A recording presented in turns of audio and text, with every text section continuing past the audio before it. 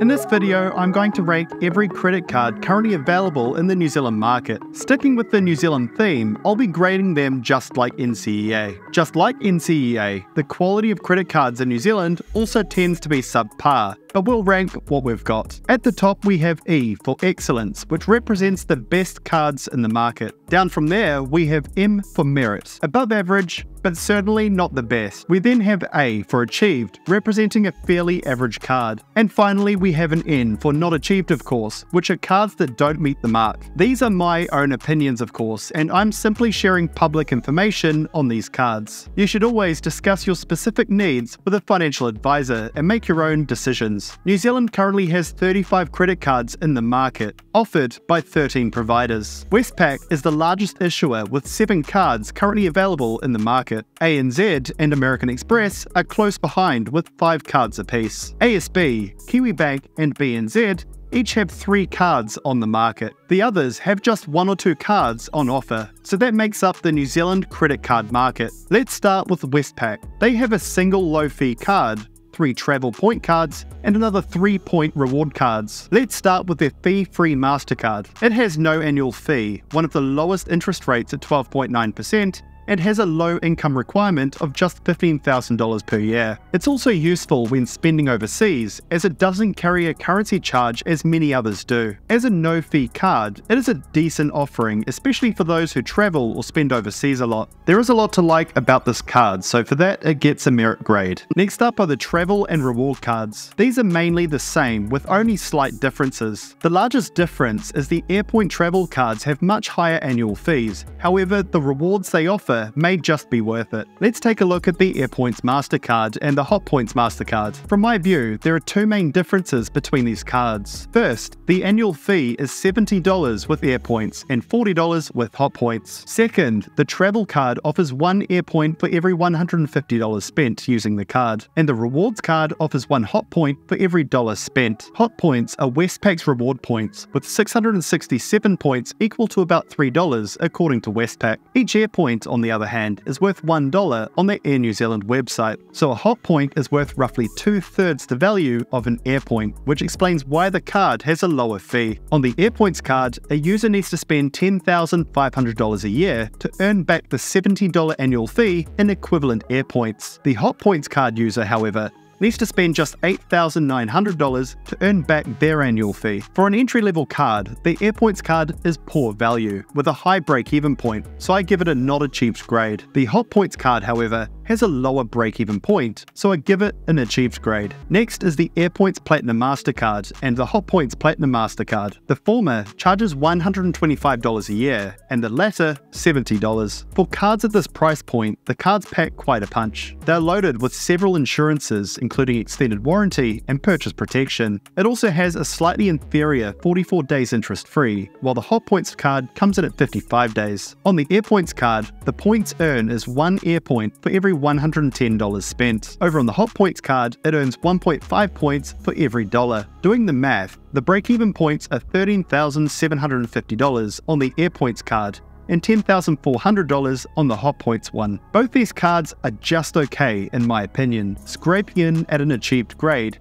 due to their superior insurances, okay rewards, and relatively high interest rate and in-life fees, such as late payment and dishonor. And finally, we have the Westpac Airpoints World Mastercard and Hotpoints World Mastercard. With annual fees of $310 and $285 apiece, these are among the most expensive cards in the New Zealand market. They basically take what you get with the Platinum cards that we just looked at and boost it up a little bit. It carries a lower interest rate than other Westpac cards and a lower maximum of 44 days interest-free. The Airpoints card earns an Airpoint for every $95 in spending, and the Hotpoints card earns 2 points on every $1 spent. The travel benefits from these cards is better than the others we've looked at, with the international travel insurance increasing from 35 days cover to 120, and you get Priority Pass, which gives you access to airport lounges around the world. Priority Pass is fantastic, and I've used this benefit in Auckland, Mumbai, Singapore, and in Dubai. With such a high annual fee, the break-even point on these cards is just under $30,000 on the Airpoints card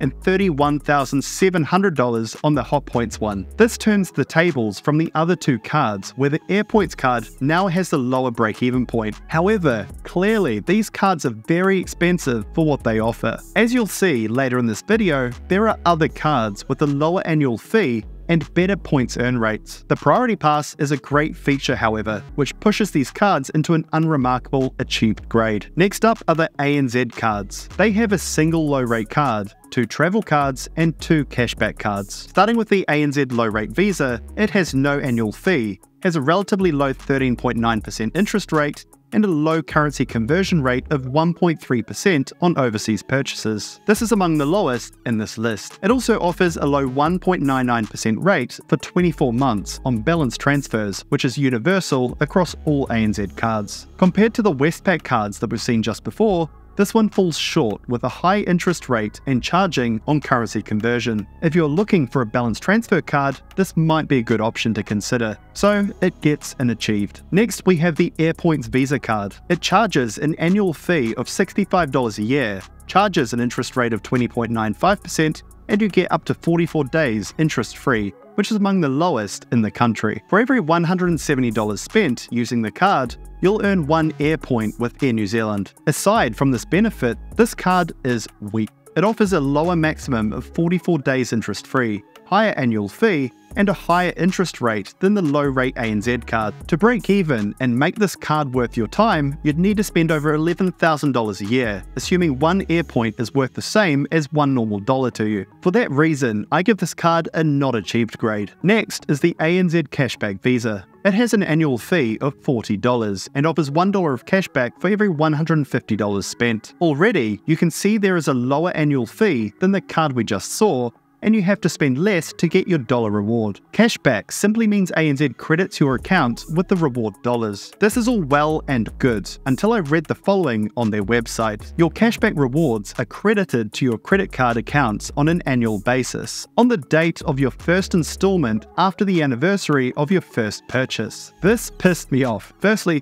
why are they only paying the reward annually after your first purchase? This means you have to pay 2 annual fees to get a single cashback paid into your account. Secondly, the global standard is monthly, just as I had with Citibank in Singapore. Dosh, a free debit card here in New Zealand, gives their users a 50% higher cashback and pay monthly. ANZ need to do better. It has an interest rate of 20.95%, just like the Airpoints card, but it also has a maximum interest-free period of 55 days, much better than the 44 we just saw. The lower annual fee and higher earn rate brings the break-even over the low-rate card to a much lower $6,000. For the many reasons explained, and that cashback doesn't expire and we can spend it anywhere, this card gets a merit grade from me. However, I'm dropping them down to an achieved grade just for their shocking cashback system. Next is the ANZ Airpoints Visa Platinum card. For both the Airpoints and the Cashback Platinum cards, ANZ offers a concierge service through Visa for booking travel, activities,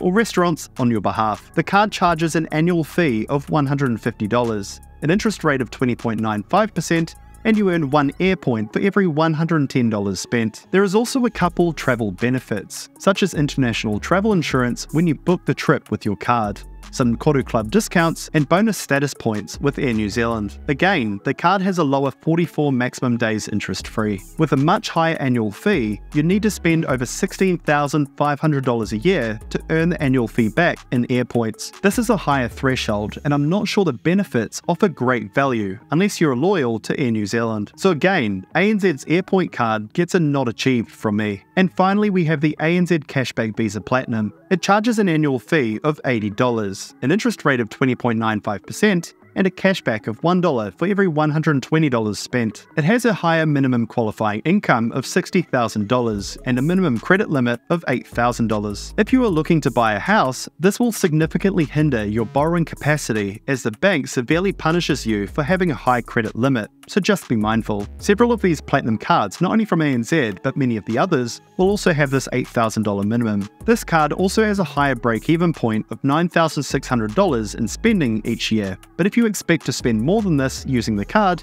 it is a better earning option. For me, I'm giving it an achieved grade for its reasonably low fees, but it really isn't an impressive offer. Next up is American Express. One thing to keep in mind with Amex is the fact that not all retailers accept their cards. Supermarkets, fuel stations, and many stores do, but just be mindful it's not the norm in New Zealand. Starting with the Amex Airpoints card, we have no annual fee, an interest rate of 22.95%, up to 55 days interest-free, and an earn rate of 1 Airpoint for every $100 spent. This earn rate for a free card is better than ANZ's $150 Airpoints Platinum card. As always with American Express, there is no fee for additional cardholders. However, the everyday fees like late payment, dishonor, and overseas payments are clearly the highest in our list. There is also a sign-up offer at the moment giving you $50 in Airpoints when you spend over $750 using the card in the first 3 months. This is a nice little bonus. This card does not suit those making overseas transactions, however, with a high 2.5% currency fee. It also doesn't cater to those who want to carry a balance, as the interest rate is 22.95%, which is very high. If you pay your balance in full each month and stick to domestic purchases, it's a useful free card to have. For that reason,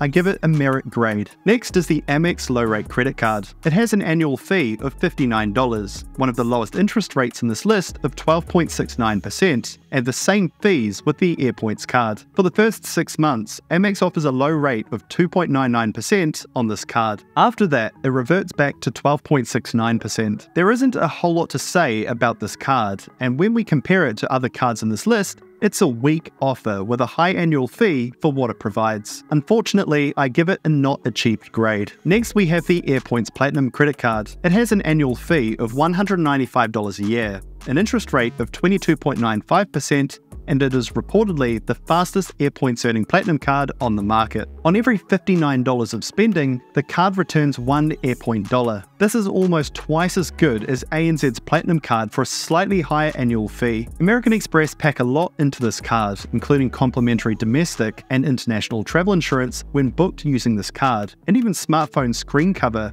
when the phone or plan are paid using the card. You also get 2 passes to the American Express lounges in Melbourne and in Sydney, as well as 2 lounge entries a year through Priority Pass. I actually have this card, and while the Amex lounges in Australia are fairly average, you get access to some great lounges around the world. And finally, you get Koru Club discounts, as well as earning 1 status point with Air New Zealand on every $250 spent. If you travel a fair bit and want to collect Airpoints, this card is right up there with the best. It even won the Money Hub Award for their favourite airline credit card, and has a great sign-up bonus with the first $1,500 spent using the card within 3 months. Just watch the in-life fees, and the currency conversion fee of 2.5% when using it overseas, however, as these are much higher than what we see with many of the other cards. All up, I give the card our first excellence rating. Next is the Amex Gold card. It has an annual fee of $200, an interest rate of 22.95%, and you earn 2 membership points for every dollar spent using the card. Amex have a portal where you can convert your points into gift cards. Using this New World one, for example, with the card earn rate, you'd need to spend $4,000 to get a $50 gift card. This equates to a 1.25% return using the card, giving a break-even point of $16,000. However, you essentially get the annual fee back in dining credits. Every year, once the $200 membership fee is paid, you'll receive 2 complimentary $100 dining credits. These can be used at a selected few fancy restaurants, including Amano, Badoozi, and Depot. Also, you get up to 55 days interest-free, and the card is actually made of metal, which is pretty neat. This card too has a sign-up offer, giving $200 back when you spend $1,500 using the card in the first 3 months. With a fairly decent points offer, and the giving back of the annual fee in restaurant vouchers essentially, I give this card a merit grade. However, as always with American Express cards, be mindful of the higher interest rates and fees if you plan on carrying a balance from month to month. If you plan to carry a balance, look closer at the low rate and low fee card options if you don't want to get caught out. And finally, we have the Amex Platinum card. This is by far the most expensive in the list, with an annual fee of $1,250 a year. This is a charge card as opposed to a credit card, which means the balance must be paid in full at the end of each period. As this card is well beyond the means of most people watching this video, myself included, and a charge card, I'll skip it from this rating as frankly, it's completely incomparable. So if you want to learn more, you can watch a video I made earlier here. Next up, we have ASB with 3 credit cards on the market. They have their Visa Light card, their Visa Rewards, and their Visa Platinum Rewards. Starting with Visa Light, it charges no annual fee, has an interest rate of up to 13.5%, and they offer up to 55 days interest-free. Their in-life fees are comparably low, charging $4 on late payments, $3 on cash advances, and 2.1% on currency conversion. They also have a feature called Smart Rate, where you pay 0% interest for 6 months on eligible purchases above $1,000. All up, it's a fairly basic offer that could be useful for those that need to transfer a balance or make large purchases with the Smart Rate offer, making paying things off easier. So it gets an achieved grade from me. Next is the Visa Rewards card, charging an annual fee of $40, an interest rate of 20.95%, and it has a low minimum limit of just $500. This card charges the same in-life fees as the Visa Light card and has the same balance transfer offer too. This card offers 2 reward schemes, either ASB's True Rewards or Woolworths Everyday Rewards. If you select True Rewards, you'll earn 1 point for every $150 spent using the card. Each point is worth about $1, equating to an earn rate of 0.67% and can be spent at around 20 stores. Everyday Rewards, on the other hand, gives you 1 point for every $2 spent. 2,000 points, or $4,000 in spending, equates to a $15 shopping voucher at Woolworths and at BP. This is one of the lowest earn rates of any reward card in the market. However, every 6 months you get a bonus 2,000 points, equating to a $15 voucher. So annually, you'll get $30 of your $40 annual fee back in Woolworths and BP vouchers. They also have a promotion in June where if you sign up and spend $500 in the first 3 months and select Everyday Rewards as the reward scheme, you'll get up to 20,000 bonus points with an equivalent value of $150 in vouchers. So selecting Everyday Rewards gives you a lower earn rate, but you earn bonus points every 6 months, and it's pretty decent sign-up offer. Stripping this away, it's a fairly average card at this price point. ANZ's Cashback Visa card offers a similar effective earn rate with the same annual fee, but has a much lower currency conversion rate of 1.3%. For this reason, at this price point, I give the card an achieved grade. And finally, we have the Visa Platinum Rewards card. It has an annual fee of $80, an interest rate of 19.95%, and charges the same in-life fees as the other ASB cards. It has a higher rewards earn rate, being 1 point for every $1 spent with True Rewards, and the same for Everyday Rewards, which is a big jump from the card we just saw. The card also offers users international travel insurance when booking using this card. It also has the same sign-up offer when $500 is spent in the first 3 months. The bonus points, however, increases by 10,000 points to 30,000, meaning you get an extra $75 of value from the promotion. This card is fine, and the True Rewards takes the earn rate up to 1%, which is fairly good at this price point. It has flexible rewards that will cater to different people with different needs, and can be redeemed at many large New Zealand retailers. So for that reason, I give this card a merit grade. Now we're up to BNZ. They have 3 cards, namely the Lite Visa, the Advantage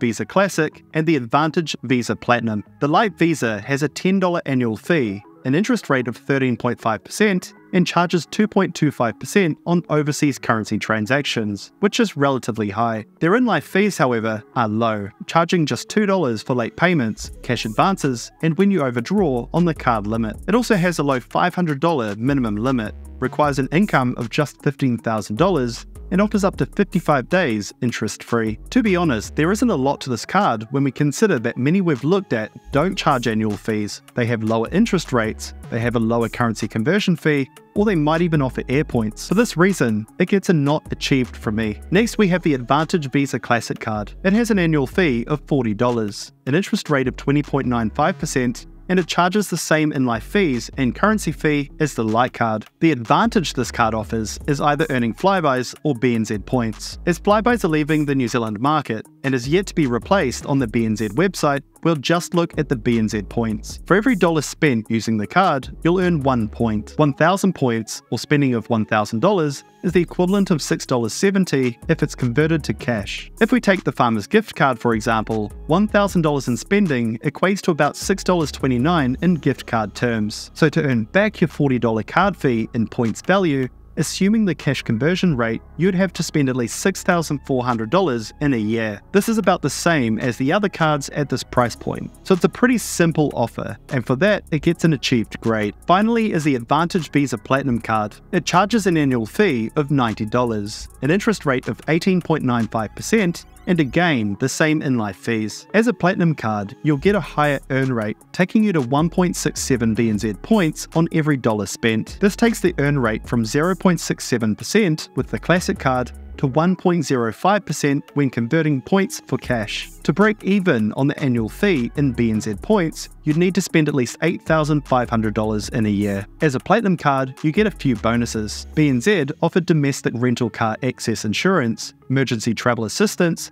concierge service, and international travel insurance when booked using this card. At this price point, it offers one of the highest return rates of 1.05%. It has one of the lowest interest rates and cash advance rates of 18.95% and among the lowest fees. So for this, I give the card a merit grade. Next is Kiwibank with 3 cards on offer. They have the Zero Visa, the Airpoints Low Fee Visa, and the Airpoints Platinum card. Their Zero Visa card has no annual fee, a low 12.9% interest rate on purchases and cash advances, and they offer up to 55 days interest-free. They also offer a similar deal as ANZ on balance transfers of 1.99%. However, Kiwibank offers it for a shorter 6 months instead of 24. They charge a $5 fee on late payments, $6 when you withdraw from ATMs abroad, and a currency conversion rate of 1.85%, which is on the lower end. All up, it's a simple low-rate card with a simple fee structure. For that, I give the card an achieved grade. Next is the Airpoints Low Fee Visa. It has an annual fee of $50, charges a 16.9% interest rate on purchases and cash advances, and allows up to 44 days interest-free. Aside from the annual fee, this card is similar to the others, with the fee structure the same, and you can also take on their balance transfer promotion using this card. Unlike the card we looked at earlier, this one earns Air New Zealand Airpoints. On every $200 of spending using the card, you get an Airpoint back. This translates to an earn rate of 0.5%, and you'd need to spend at least $10,000 in a year to earn the annual fee back in Airpoints. At this price point, the rewards are fairly average. If we look at the BNZ Advantage card we covered earlier, it has a lower annual fee and a higher earn rate. So for that reason, this card gets an achieved grade. Finally, we have the Airpoints Platinum Visa. It has an annual fee of $180. An interest rate of 20.95%, and the same standard fees as other Kiwibank cards. Being a Platinum card, you get some added bonuses, including concierge service and international travel insurance. You also get Koru Club discounts and earn 1 Airpoint for every $115 spent using the card. At this price point, this card has the worst earn rate of 0.87%. Meaning you'd have to spend over $20,000 to earn the annual fee back in Airpoints. The ANZ Airpoints Visa is a lower $150 a year, offers 18 more months balance transfer, it has a lower currency conversion rate of 1.3%, and you only need to spend $110 to get an Airpoint instead of $115 like we get with this card. Even Westpac's Platinum Mastercard packs more punch down at a $125 annual fee. This card gets a not achieved grade as frankly it isn't competitive. Now we move along to SBS, and they have 2 cards in the market. First, we have the SBS Visa credit card, and the second is the purple credit card. The SBS Visa credit card has no annual fee, charges a rate of 19.65% on purchases, and offers up to 55 days interest-free. It has a 2% fee on foreign currency transactions, charges $10 on late payments, $1 in cash advances, and $2 on overseas cash advances. It also offers $1 in cashback for every $150 spent using the card. For comparison, Westpac charges $70 a year for a card with the same earn rate. Amex has a better earn rate of 1% on their Airpoints card.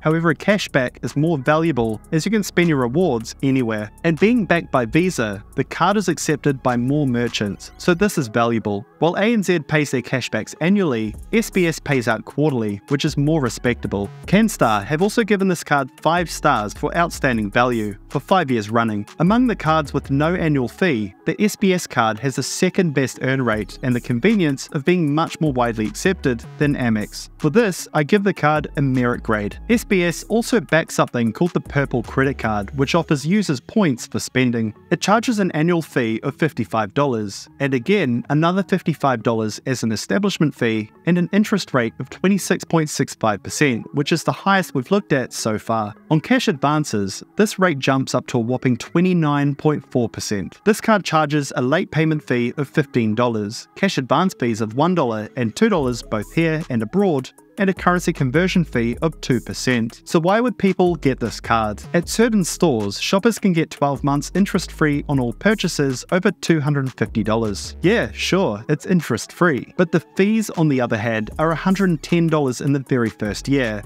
And if you carry the balance over 12 months, well, then you'll pay a silly 26+%. These cards are full of fishhooks to anybody that has issues using or paying off credit cards. It's a big fat not achieved in my book, as these cards are trying to get people to spend, and those fees are just interest costs in disguise. Now we're up to TSB, with their low rate Mastercard and their Platinum Mastercard. The low rate Mastercard has an annual fee of $20, a super low interest rate of 9.95% on purchases and cash advances, and offers up to 55 days interest-free. It has a low minimum credit limit of $500, simple fees of $10 for a late payment, and charges 1.9% on currency conversion. You also require an income of $18,000 to qualify for this card. You also get a range of insurances when you use the card, including purchase protection, price protection, and mobile protection. Mobile protection, for example, pays out if you accidentally damage a phone that you top up using your TSB card,